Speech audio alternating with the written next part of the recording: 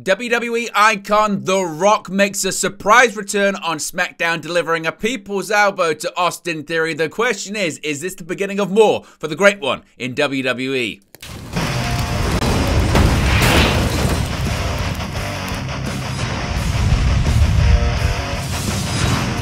Hey guys, welcome back to Wrestling News 365. Hope everyone is doing very well. As always, there are plenty of news stories to get into in the world of professional wrestling. And let's talk about The Rock, the great one, the People's Champion, making his return last night on SmackDown on Fox. It had been widely speculated throughout the day after making his appearance on the Pat McAfee show that was in Colorado, the site of SmackDown last night. It was reported prior to SmackDown by the likes of Sean Ross Sapp of Fightful Select that people on Pat McAfee's staff, the Pat McAfee show, had told them outright that Pat McAfee and The Rock were going to be there. They were unable to confirm that at the time, but after watching the first few minutes of SmackDown, it was there for all to see. The Rock back inside of a WWE ring for the first time on SmackDown since the premiere episode of SmackDown on Fox back in 2019. Let's get straight into it because, as I mentioned, The Rock made his shocking return last night on SmackDown. Dwayne The Rock Johnson returned alongside, it must be said, Pat McAfee, who actually opened the show last night, to run down Austin Theory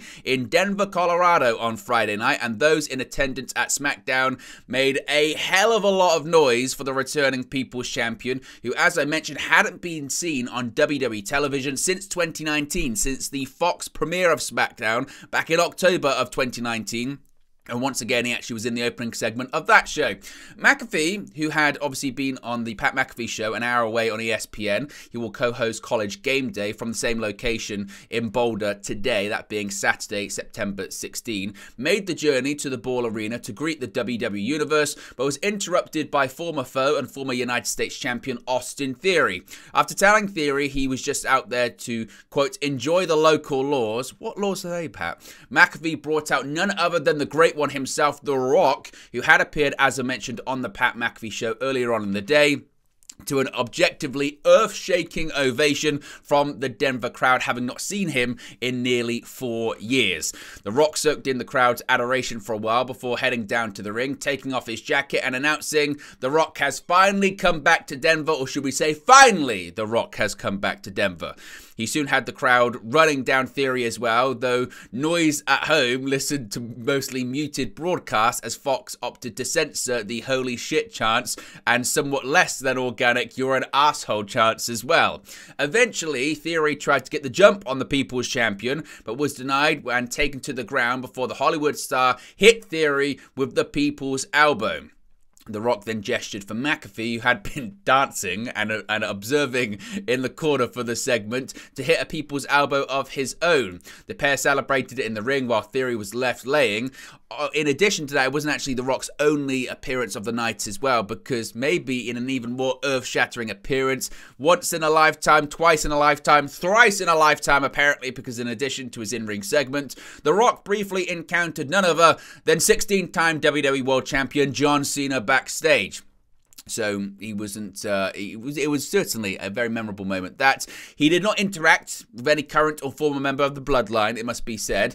During his McAfee appearance, Johnson said that there had been plans for a WrestleMania match against Roman Reigns at WrestleMania 39. We'll get to those quotes in just a second.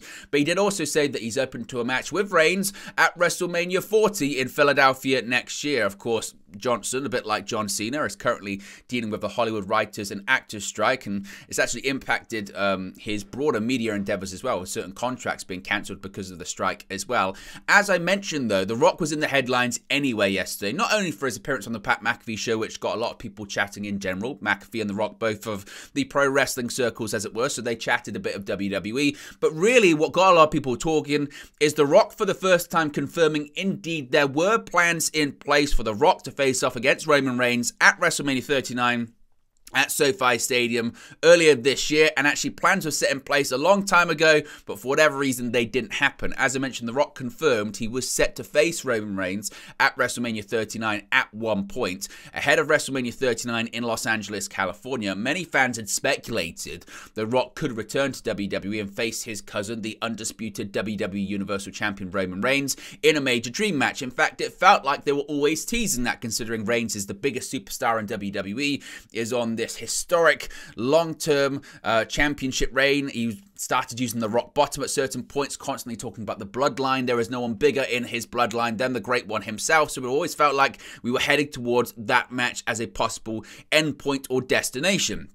Instead, despite plenty of teasing, the two stars, of course, never crossed paths. Reigns ultimately faced and defeated Cody Rhodes in the main event of WrestleMania 39 instead. Speaking on the Pat McAfee show yesterday, as I mentioned, The Rock was asked how close a match with Reigns at WrestleMania 39 was to happening. He stated that the bout was, quote, locked, as he agreed to it during a meeting with Vince McMahon and Nick Khan in early 2022. He said, quote, The Rock headlining WrestleMania with Roman Reigns, SoFi Stadium, that was locked. We were doing it. But let me just tell you, so about in the beginning of 2022, Nick Khan, very good friend, he's the man. He was very instrumental in bringing Vince and I together. We all flew to LA, we met, we sat. This was the beginning of 2022. We broke out the Terramana, we toasted life, we toasted the business we love. And about an hour later, we started talking about the potential of what this match could be between myself and Roman Reigns, headlining WrestleMania at SoFi. We shook hands and we hugged right there, all three of us at the table, and said, let's do this. So then we had a year to really think about this. So the North Star thought was, okay, let's not do something good. Let's not do something great. Let's do something unprecedented. It was in what can we create for the fans that has never been done before. A match, great. Roman, incredible athlete. He's going to be on Mount Rushmore. Super handsome, good dude, my cousin, family, amazing. We can have the match, but the bigger thought was, what can we do for the fans and the business that we love, where WrestleMania isn't the end of something, it's actually the beginning of something bigger, The Rock said. The Rock continued by noting that they got, quote, really close, but they couldn't figure out how to make the match something truly special. He stated that they agreed to delay it, and the former world champion, as I spoke about previously, teased that he could potentially be open to having the match at WrestleMania 40 in Philadelphia next year, or possibly just doing something else in general. He said, quote, so we got really, really close, but we couldn't actually nail what that thing was, so we decided to put our pencils down. We agreed, hey, listen, there's a merger coming up, eventually that will happen. There's WrestleMania in Philadelphia. He raised the people's eyebrow. I'm saying that's potential too. I'm open. But again, let's figure out what it is, because the fans deserve something just incredible and unprecedented. Not only that, but I also want to deliver to the locker room and the boys and the girls in the back who are working their asses off. What can we do to put them in a position where they're part of something that is a new change and era in this world of pro wrestling? Vince is a big picture thinker, as you know. This is why we've gotten along for years, just trying to think big picture, so we'll see. So, of course, fans will have to wait and see whether or not The Rock will return to in-ring competition. Of course, he returned to television last night. Nevertheless, he did tease that possibly stuff could happen in the future regarding that. In April, Roman Reigns did say he didn't even know how close a match between The Rock was to happening. Brian Gerwitz, who was actually backstage last night, he's The Rock's kind of personal writer and collaborator on a lot of projects when it comes to creative. He recently said he would be shocked if The Rock appeared in WWE during the SAG-AFTRA strike, but he'd be more shocked if he never appeared again. Of course, he was backstage last night, so I don't know how shocked he would be about all of that. As far as Pat McAfee and his WWE status at the moment, he says he's living the dream. Of course, McAfee joined ESPN College Game Day in September 2022, bringing his run as a SmackDown commentator to an end for the time being. He has made one-off appearances at the Royal Rumble earlier this year at WrestleMania 39, where he had a match against The Miz. He made, obviously, his surprise return last night on SmackDown, opening the show to pave the way for The Rock to make his incredible return. On a SmackDown exclusive, McAfee commented on his return, saying, quote, it was an absolute honor. I got the incredible opportunity to come to a SmackDown show because the show I do every single Saturday, College Game Day, is in Boulder, which is up the road, 45-minute drive down here. Hopped on a bus, showered in the bus to get here. As soon as I heard there was an opportunity to do something, I literally sprinted back, McAfee said. McAfee also shared his thoughts on sharing the ring with The Rock. He called Austin Theory a bum, but admitted that he looked good. McAfee then noted that WWE has also always been a dream destination for him, and he's grateful for everything he has been able to do during his time with the company. He said, quote, "That bum Austin Theory, I was in the ring with him again. He looked good, locking a black tank top. He does look fantastic. It's just the inside of him that's terrible. You can't really change that. But yeah, The Rock and I had the chance to chat earlier today on my show. He was electrifying. And then tonight to get to be in the ring, I got to see all of it happen. His spine busted, the people's elbow, the eyebrow raise, the it doesn't matter, the him starting you're an asshole chant. I was there for the whole thing. The WWE my entire life has been a dream destination. Everything that I've been able to do here, I'm incredibly lucky and thankful for, grateful for it. I tried to enjoy. I definitely did that tonight. It's a dream being back for sure."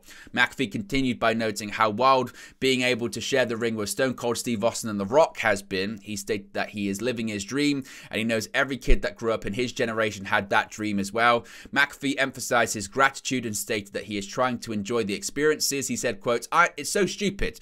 I got stunned by Stone Cold Steve Austin at WrestleMania in Texas. Then I got to drink some Steve Weisers with him afterwards. I just got to do a people's elbow with The Rock. I'm living not only my dream, but I know pretty much every kid that grew up in my generation's dream. So I hope I'm doing you guys proud. I'm trying to enjoy it. I am beyond thankful for it all."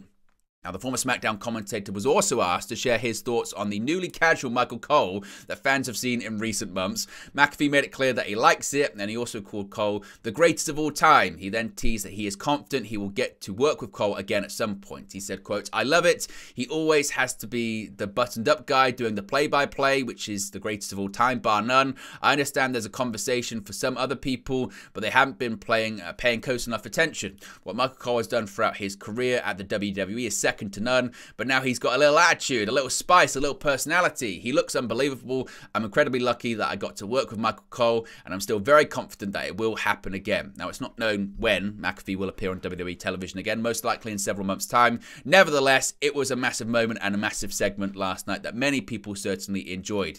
So what were your thoughts on The Rock's return last night? What are your thoughts on the plans for the future regarding the Great One? Do you ever think we'll see The Rock wrestle again against Roman Reigns? Let me know your thoughts, as always, in the comment section below, and I'll speak for you again very, very soon. Hey guys, thank you for watching, listening, streaming, or however you come across this video today. Be sure to click on the video on the right there to watch our next video, or click the bottom there to subscribe, or the bottom right hand corner. Thank you very much, and I'll speak to you again very soon.